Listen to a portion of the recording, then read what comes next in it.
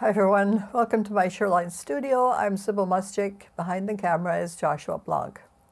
Today we have an exciting new start and we're going to be talking about something called Cliché Verre. Now it's a photographic process, and in the process you take a transparent piece of film.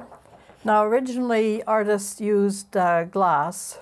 They didn't have plastic in those days. We're talking about the 1800s here. And in this case, we're talking about a transparency. So that's what we're going to be working with. And what they did on glass was they used pigments, let it dry, and then they turned it over and put it on some kind of a paper that had been treated with a photo process, some chemical that would react with sunlight, so it's a darkroom thing. Then they would expose it to light, and that would create a negative image. And then, of course, you go through the regular photo process, with enlarger and, developing chemicals and so forth. Anyway, we're going to be adjusting that because obviously we're not going to be able to do a film in a darkroom. I have done that in the past, but I don't have the facilities here in my studio. Anyway, I just wanted to give your attention here to an artist named Eugene Delacroix, and he was an 1800s artist just before the Impressionists. And he did this on, by the way, cliché is plate and verre is glass.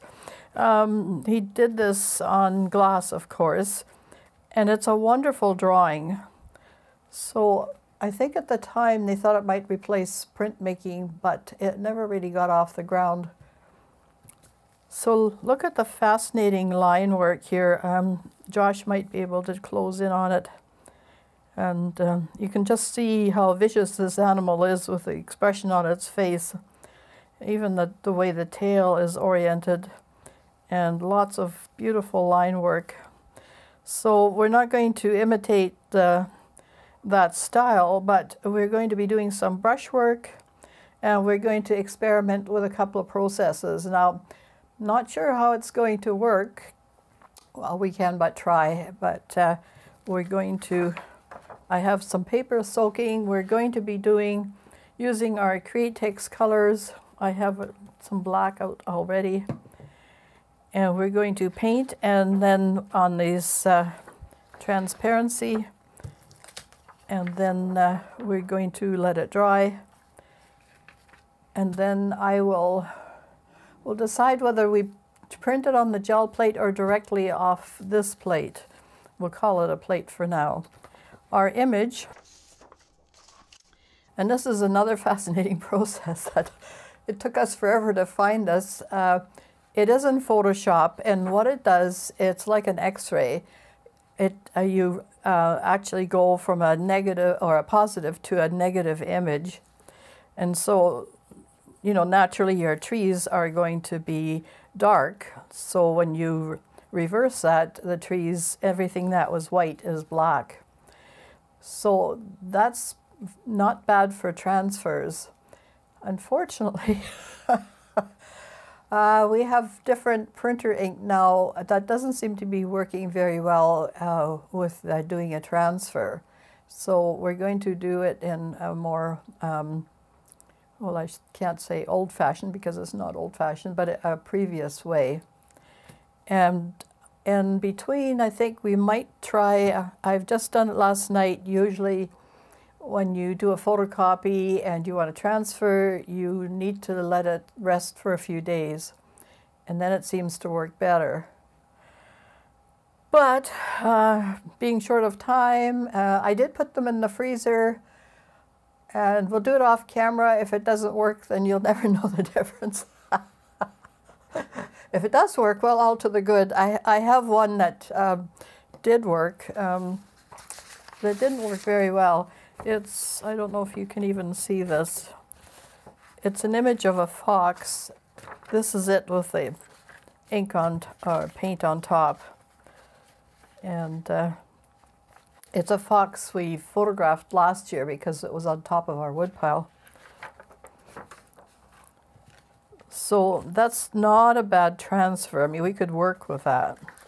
But I didn't have any luck whatsoever with this one, which is why I even thought of this process to begin with. I thought if we reversed it and everything else was really dark, that maybe my printing ink would behave and we could actually get a nice transfer out of it.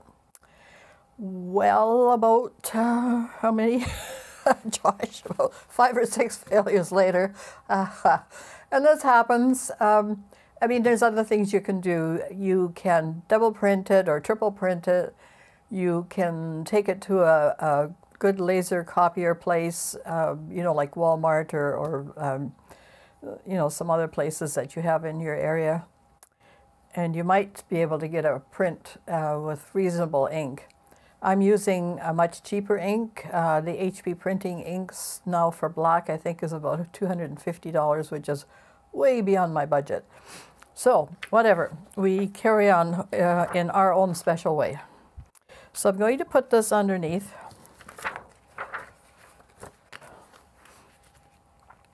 And we're just going to start painting. Now this is going to be a very rough painting.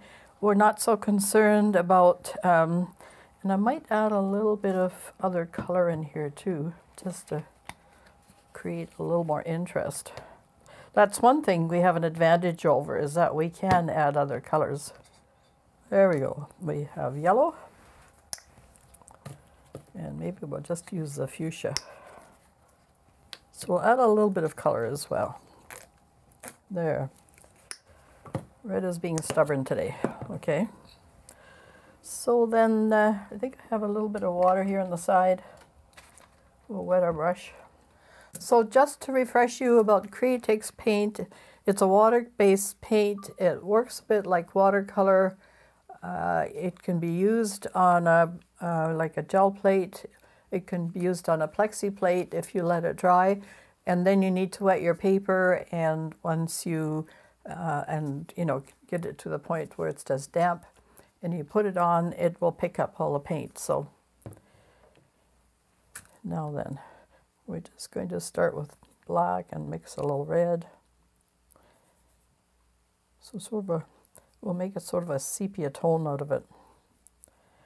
That should be really lovely. So I'm not going to go for any great detail. We're just going to sort of get the strokes down. I'm going to maybe just try and go around things like the trees. Maybe a few. And then just all the rest we're just going to blot out. So Josh will put some music on. This is going to take a few minutes.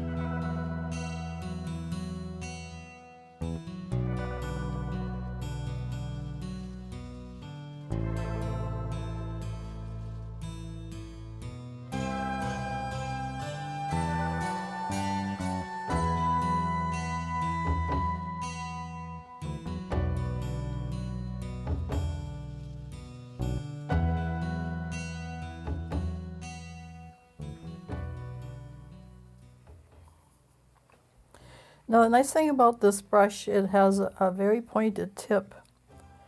So I can go in and I can cut some branches out here and get quite close.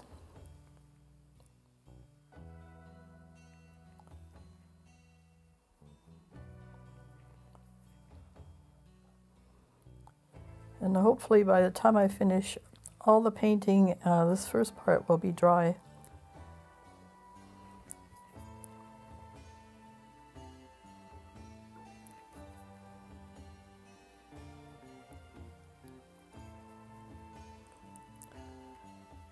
And I'm totally ignoring specific details. I'll just paint along the trunk here.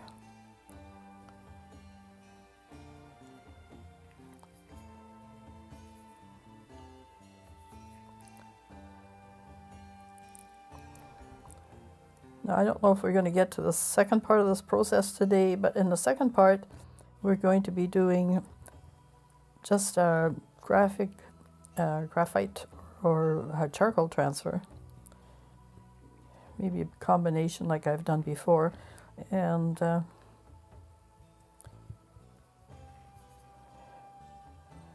we will superimpose that over this area. And hopefully everything lines up.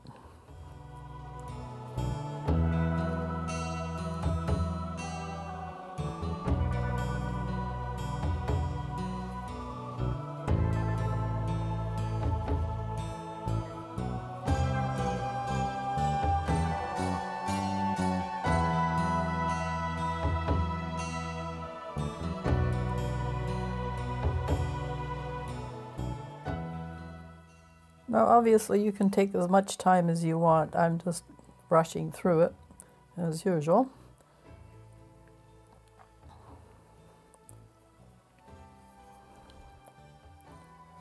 With this brush and probably with a rigger, the lettering kind of brush, you can get some very fine details.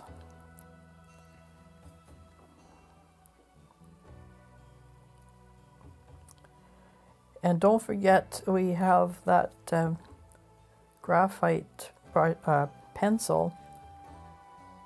That would be perfect for this because you can wet it and then draw into it. If I find that, maybe we'll do that too. We'll see.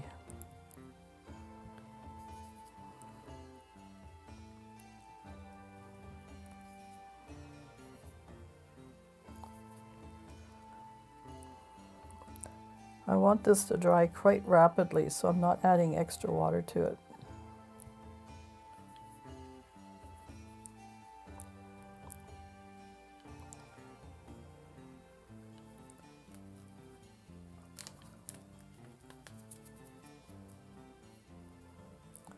You can suggest bushes just with line work here, brush marks.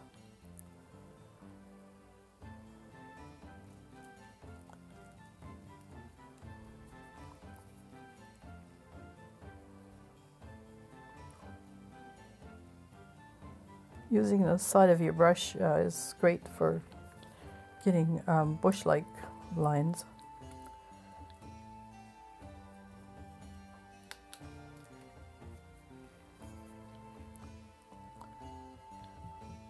Now, because we are painting this directly, when we put it on the gel plate, it's going to be in reverse. But when we print that on paper, it will go back. Just so you're clear. Not that it really matters whether it's in reverse here or not.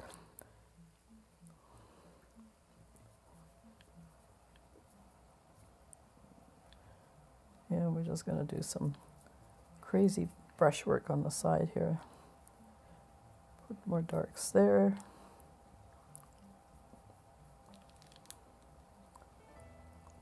There's a nice little tree in here.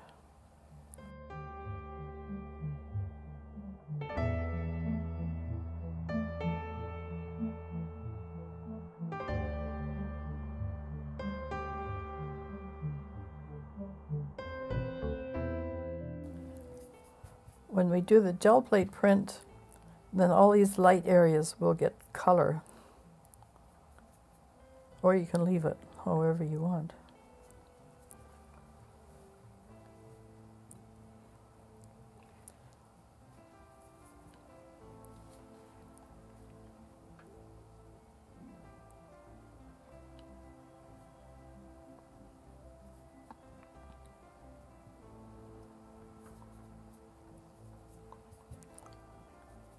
So it's much more of an abstract than a realistic rendition here. So you can play with it all you want, you know, take out details, add stuff in if you like.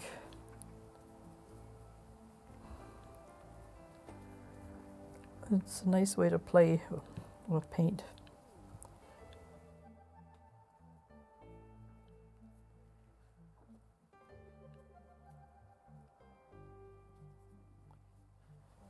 I've gone over the edge here deliberately in a few places because I want to show you how easy it is to just wipe something away. Now that's almost dry, so we're going to be able to carry on very quickly.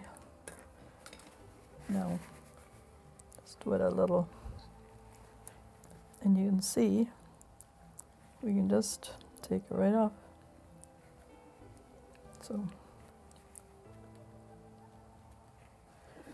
So we have our image, and this is a direct image. I haven't reversed it. So we're going to, now this is entirely experimental. I'm not sure it's going to work. I'm going to wet my plate down and we'll wipe it a little bit, so just so we don't have any fuzzles and things on there. Now a really nice mister would be probably your best bet.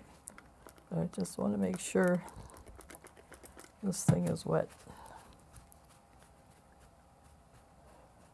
Just taking off the biggest blobs. And I think I might miss this from a distance, so no, it's going to blob on me. Okay. I'm just going to line the very top up. And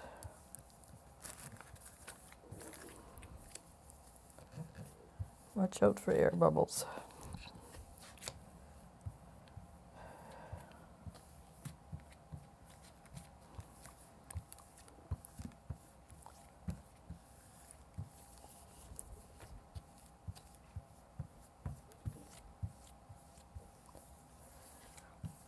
If some of it hasn't connected yet, we can spray again or add water with a brush. That might be more useful.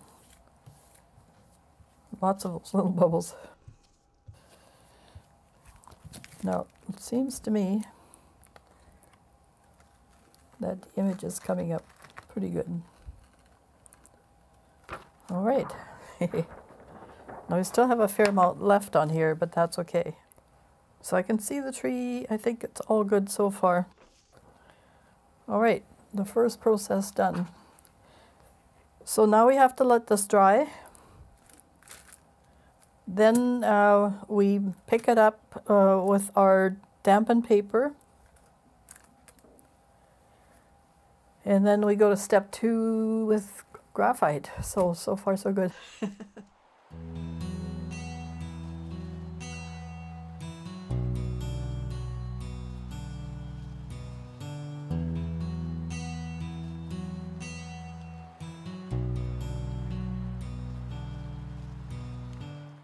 So I have my dampened paper. It's just regular multi-purpose paper. It works pretty good. And we're putting it on the gel plate that had the Createx paint dried on it. And we just let it sit for a second. And it should feel damp to the back of your hand. I had to spray this one. We had it sitting in the towel for a bit. Putting another paper down and rubbing the back, or using our little barren.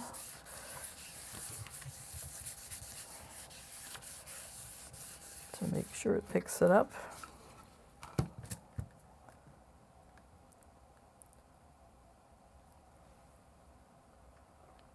All right.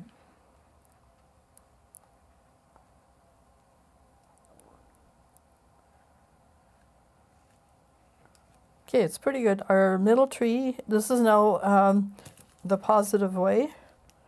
We have sort of double reversed it. And here's our tree. Here's our image again. And you can see here on the side, I mean, I was very loose and free with my brush strokes, so you're not going to get a lot. But we have our central tree.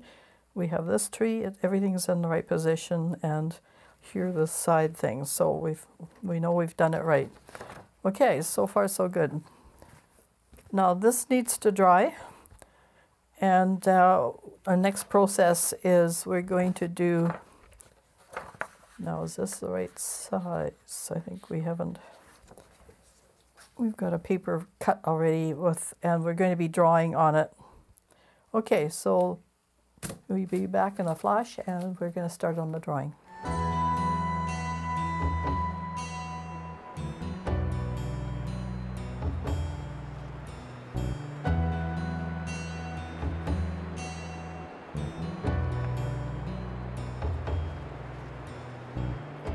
So now we are at the point where we can actually redraw our little trees.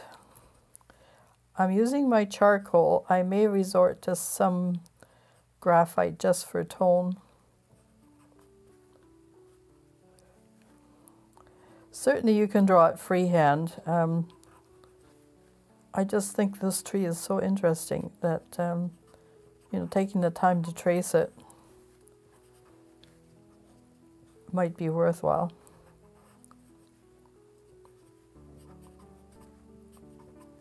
We're not going to put a lot of detail in, it's just going to be the essence of it.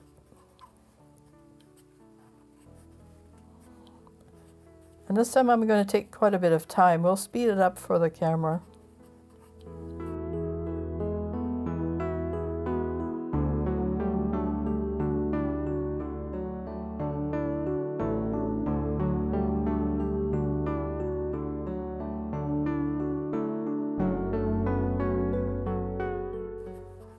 This is a little bit like the bells that we did.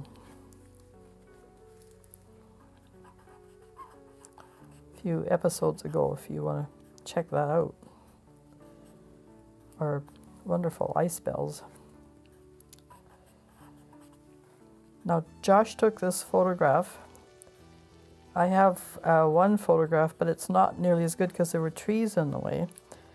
And Josh went down into a precipitous bank and a ditch to get this photograph, so he suffered for this. I would have probably broken an ankle or something. The things we do for our art.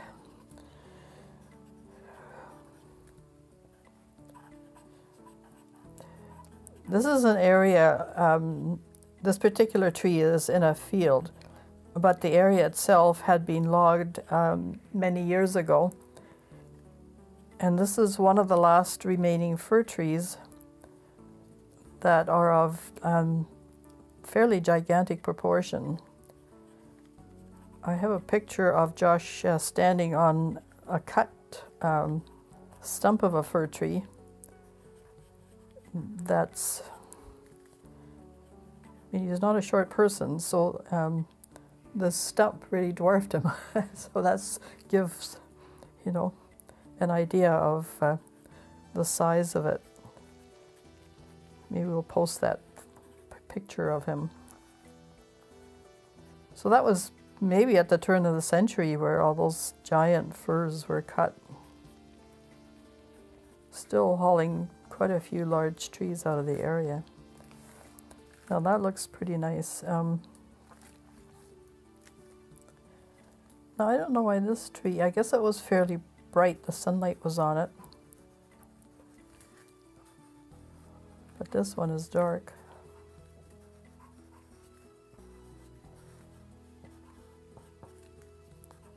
We won't spend as much time on it because it's in the background and we don't want to take away from our image. Now this is the central image, although the proportion isn't quite the center, which is good.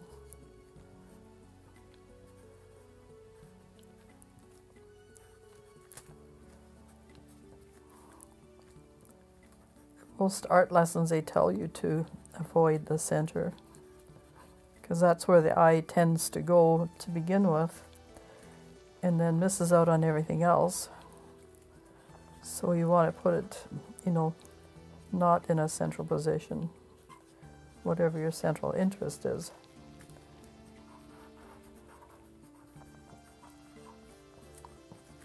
This will all be tone here in the background. And we'll put some of the little negative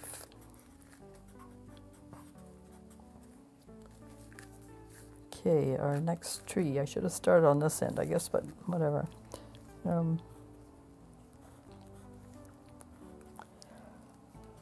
Now the day we took this photograph, we still more or less had summer, and it wasn't, and that's why there's still so many leaves on the trees. But the leaves all got caught because 3 or 4 days later it was about -10 and snowing like crazy. Things can change here in the Cariboo quite rapidly.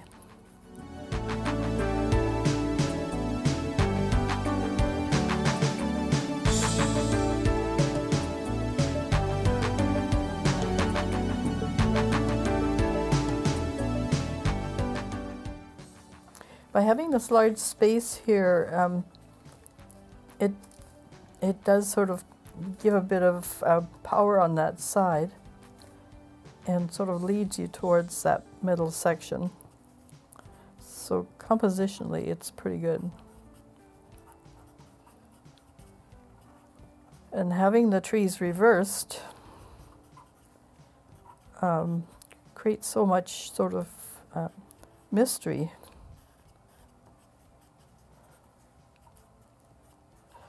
Now, of course, you wouldn't have to reverse it on the Photoshop, which is what we did, because all the trees are white. They're just still covered in snow.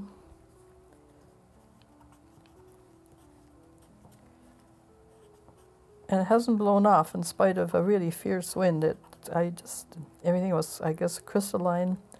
Now I'm going to take a piece of paper so I don't smudge that. Look at these wonderful negative spaces in between the branches. Okay.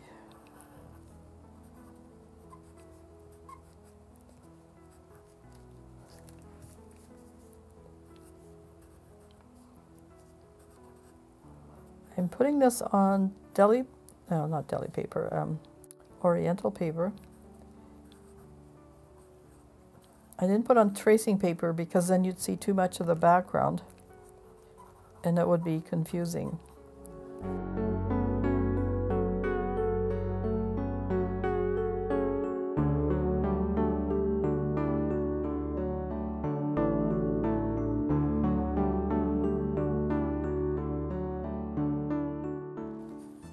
Now, if I were doing this for myself, I would do this initial tracing, and then I'd have a look and see what I would eliminate, and then redraw it to my specifications. I would probably move that tree over a little bit so it's not quite so central. And okay, so now I think we're just going to add some tone. And we're going to do that with the graphite because it'll go faster. Now there's sort of background trees here.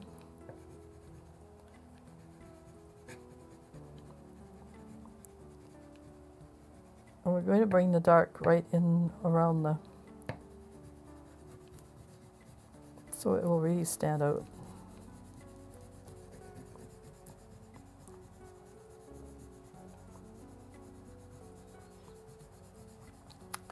We'll get some detail from a little bit from the previous transfer.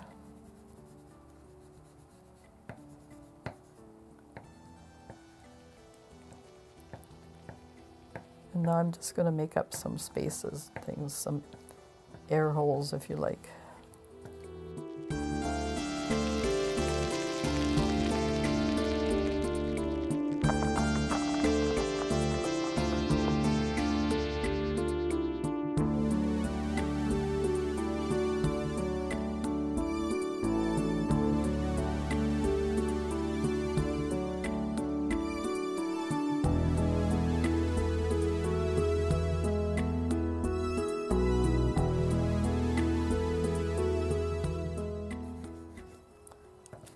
And we'll cross hatch in the back here.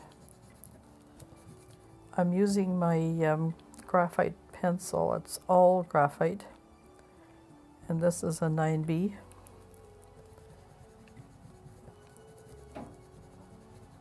We're just going around the trees.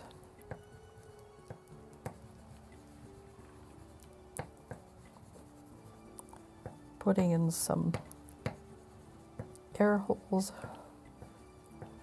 making it interesting. Here's where you can go, you know, just do your own thing. Which is always what art's about, isn't it? Translate what you're seeing to your way of working. Redo, eliminate, crop, overlap. All those things are good things to do. And also think about the contour of what you're doing, because here it's fairly flat.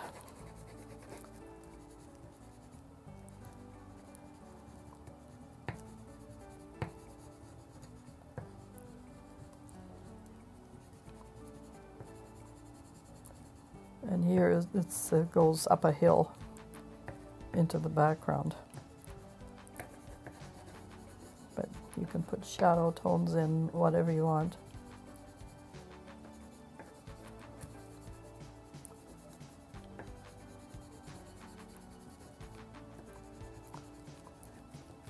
So the flat part goes back a little ways. And now we're just putting in tone. You can go right off the end if you want.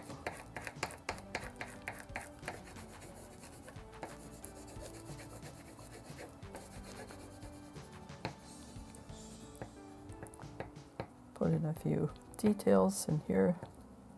Just make them up.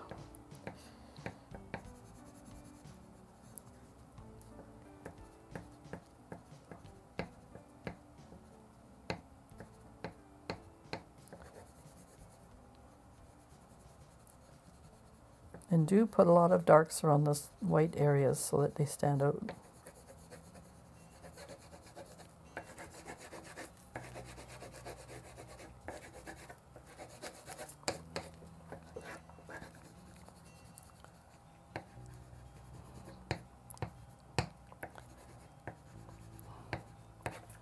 Now when you finish, you know, you'll have quite a nice drawing as well. Be sure and do something with that.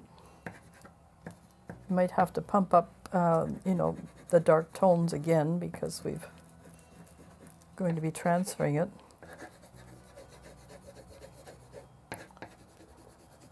And I'm going to put lots of darks here at the base around the tree.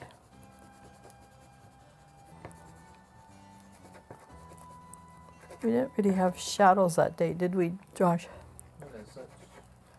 So we're just going to indicate maybe a darker area around the bases.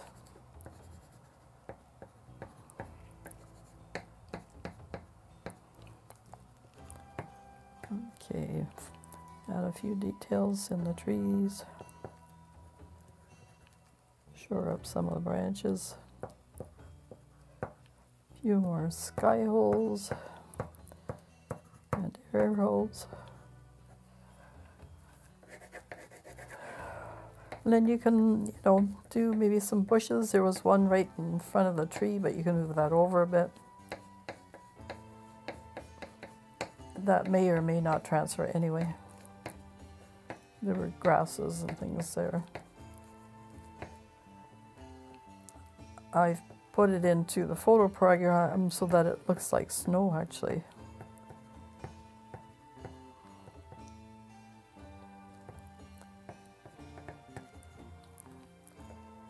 Okay.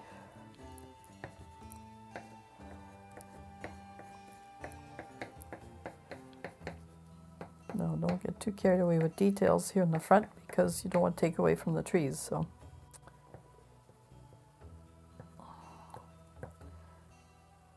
Too many artists put too much stuff in. And then you wonder what the story is about. Is it about the cow or the barn or the whatever? Or is it just about the cow and her spot in the meadow?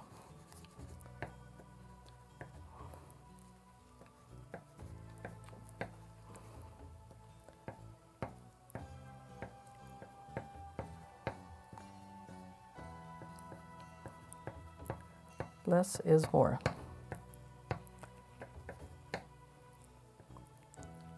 Get your point across. So here's the drawing that we're going to transfer. I think it looks pretty good. At this point, if you've missed any details, you can shore up a few things.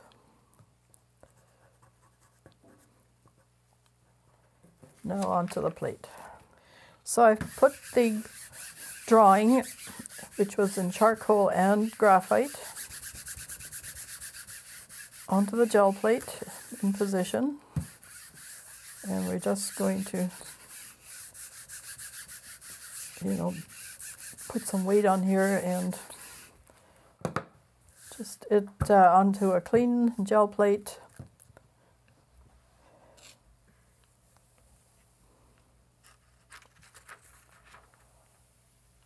Wow, look at that.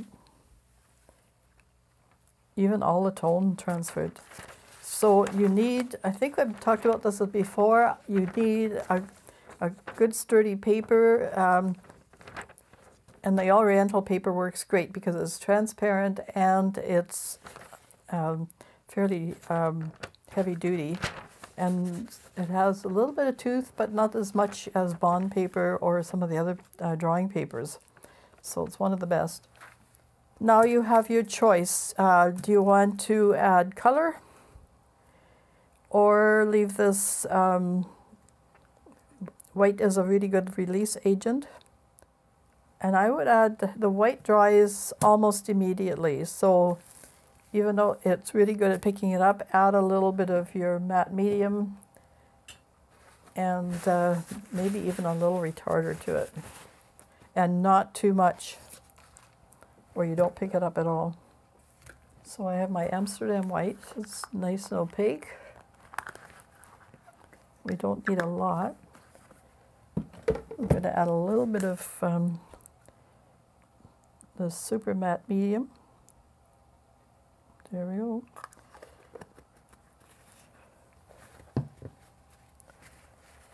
And I'm going to add, we can't use that because that's the other paint. We now have to stay with Amsterdam paint. Of course, Prussian blue is one of those colors that are very staining. Mix the medium and the white. And a hint, and I kid you not, look at how instantly it stains. Only put a smidge on there.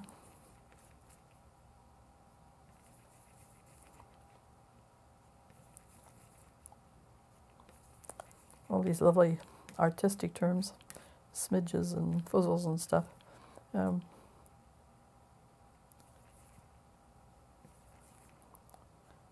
Just drag a tiny little bit into it from the edge. That's the best way.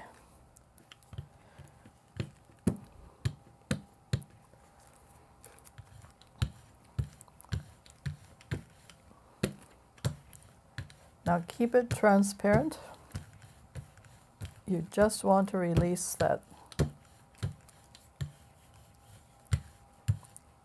drawing that we have underneath here. And nothing should be covered up. Now we're going to get rid of this, and we have our initial drawing, and we have to flip it over. Okay, here we go, lining up. Okay.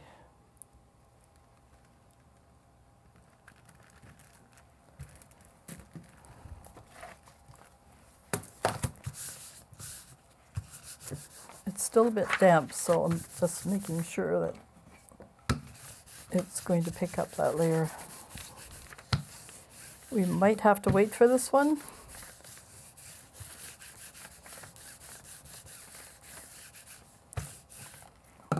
I don't know if we need to add more matte medium. Possibly.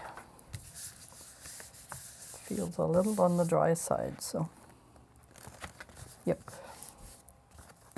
Not all of it's not sticking.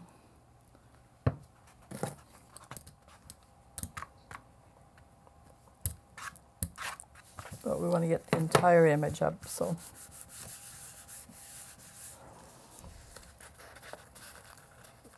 We've got the heater on like crazy because it's minus 20 some degrees, Josh?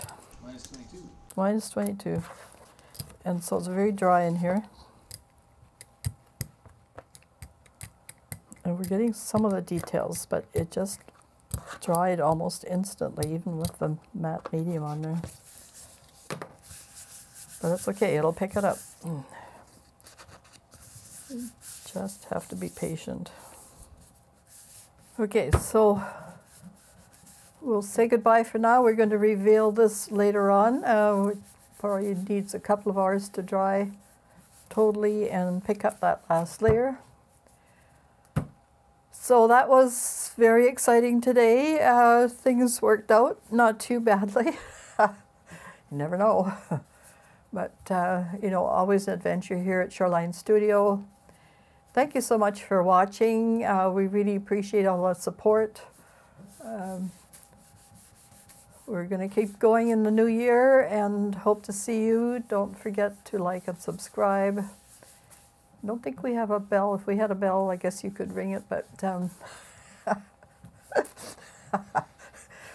anyway, I'm not crazy about those things, but anyway, it does help you to see that we've posted a video. But check us out every once in a while, and we usually post once a week if we can. I think we're doing a lapse over the holidays, so we all need a break. So take care of yourself, take care of your families, be in good health and good cheer, and be kind to one another. Bye for now.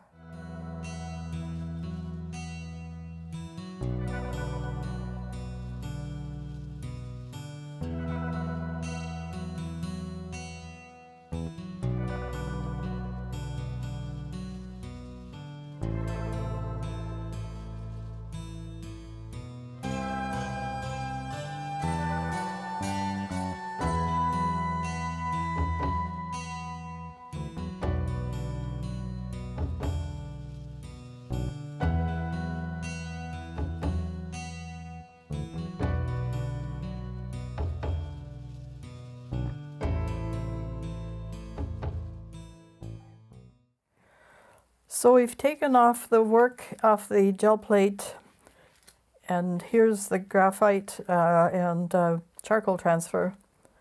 There's a few spots that didn't quite transfer, but we did have to rush the process a bit, maybe another hour, and that would have picked that up too. But I can work with that. So you can see the graphite and especially the tone in the background printed beautifully. Look at the weeds in the front. That's awesome. And I think with that General's charcoal that we can use, you know, add a little bit of water to, that will take care of these spots. So it's a pretty good piece.